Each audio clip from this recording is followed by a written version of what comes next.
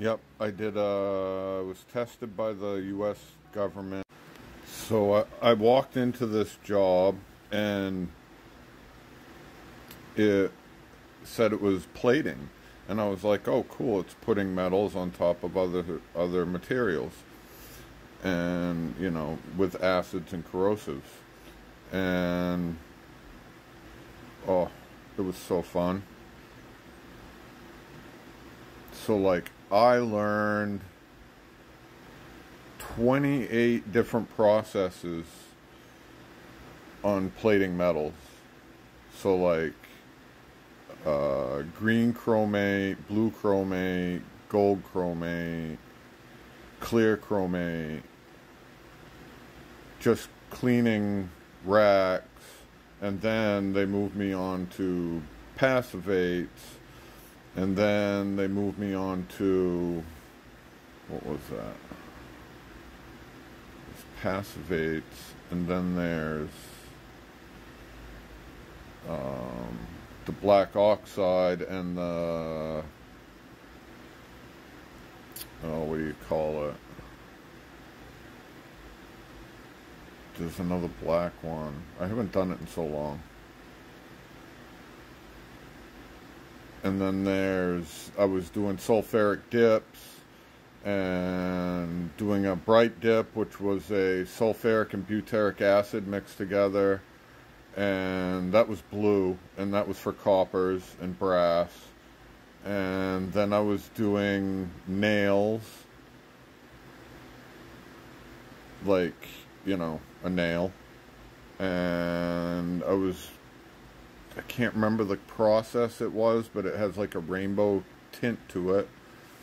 Then after they got me done plating everything in the building, they had me doing some other stuff. Like polishing metals, and like I was learning to do everything. And then they had me sandblasting everything that I do for black oxide, like for Bushmaster. And they had people in there before that were running like 1 or 2 or 3 parts at a time. And I'd go in and I'd put in like, I think it was 60 in a run I could fit in that little tank. It was a little 2.5 by 2.5 foot tank. And I could fit literally 60 in the tank without them touching each other or touching the tank. Just right. You fit them just right in there. Yep. So, like, I love that job so much. So much. So much. It's a science thing, and you get to use acids and corrosives to, like, eat away the metal, and, like, you can see it doing it the whole time. It's pretty amazing work.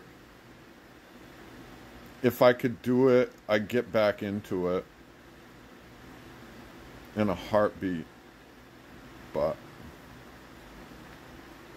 yeah, so like for Bushmaster, I became the top plater for Bushmaster, and they wouldn't let anybody else touch it.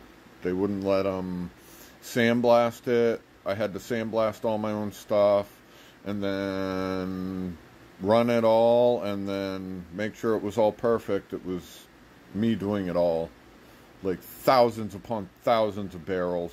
Then they had the conduits that would go to, what do you call that? The pipelines, and the pipelines leading to Canada. So then I had to do where the conduits connect to each other. I had to do those connectors, and they're like 3.5 feet around, and I had to sandblast all the welding seams. Yeah, and then I had to plate them dull silver. And then one of those that I plated dull silver,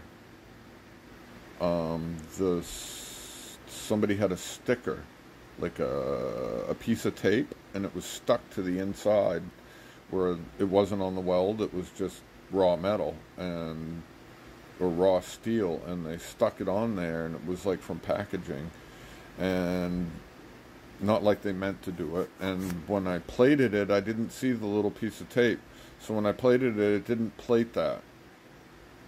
So it was noticeable. So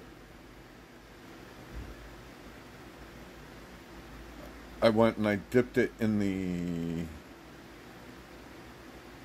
cyanide tank. And when I dipped it in the cyanide tank, my boss was like, don't let it bubble. And when he said that, a bubble had trickled up to the surface inside the part and created a little void. And when it created that void, it bubbled out and like bubbled up in my mouth. And I had this big stain on my mouth. And my boss looked right at me and he said, wow, I can't believe you're still alive. And they took me to the CDC. And the CDC told me that I shouldn't be here, that I should be gone. And I was like, what? And they're like, literally, they put me in like x-rays, and they took like x-rays of my body at angles and flat, and they could see the cyanide moving in my organs. It was pretty nuts. So plating was one of the best things I ever did, but then it was one of the worst things I ever did for my health. Like, I got bright dip poisoning, the sulfuric and butyric acid mixed together. When you pull it out, it would gas. And they didn't make us wear masks in there. So we're like getting it right in our face the whole time. Made me sick for weeks.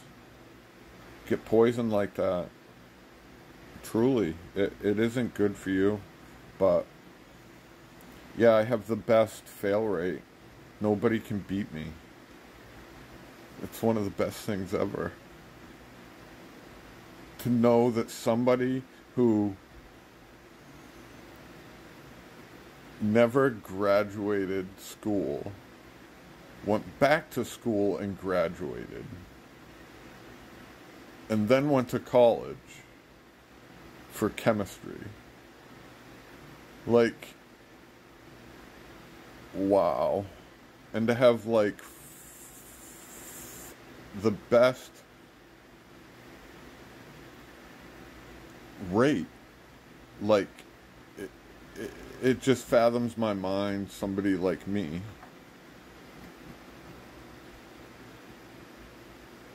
doing that job and being the best in the country, and nobody else, even my boss, had a 12.5% fail rate. Like, so all in all, I loved working there. It was great. I couldn't ask for a better job. Truly. Have a grand rest of your day.